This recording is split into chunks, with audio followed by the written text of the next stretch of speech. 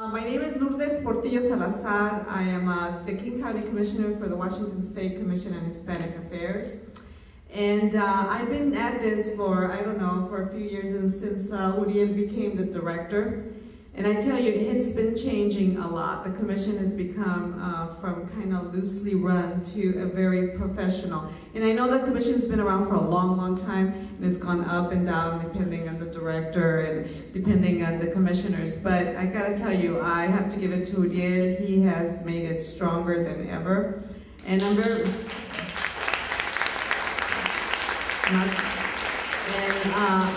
And I'm glad for the people we've been bringing along on board, people like Lillian and other commissioners that are experts in their field and can bring that passion. We've had immigration lawyers, we've had all sorts of people in different fields. So when a commissioner calls you, or if you need assistance, don't be afraid to call the commission.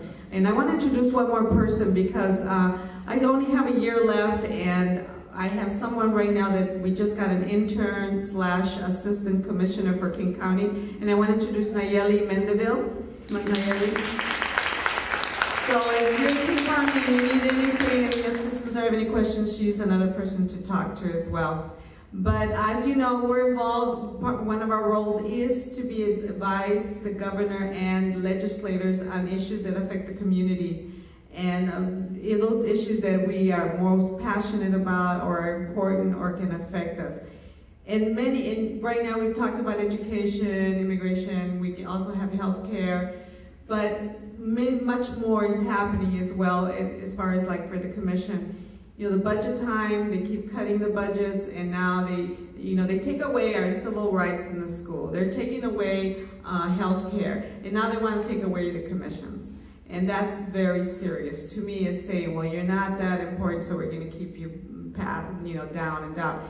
Now there's an idea of combining the commissions. So if you know any of the brothers or sisters that are African American, Asians that belong to the commissions, you might want to talk to them about it because they might not know.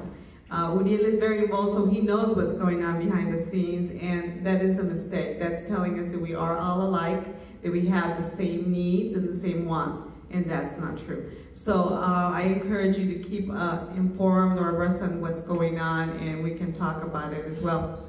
So I welcome you to what's happening today, welcome you here today, and let's keep this going because all of you that are here, I've known most of you, I've seen you more, and you're all very involved. But let's get those other ones. Let's have them lose that fear and let them come here. And let's get together. Let's talk about these things that are happening. I've been hearing about this. We gotta speak up. We gotta scream. Siempre que grita más is the one that they hear, right? Well, let's do that. Let's start doing it. How can we get that going? And let's us be those ones that start that. So thank you for being here. And if there's anything we can help you in the commission, please call us. Call Uriel, myself, or Nayeli, or Lillian. Thank you very much.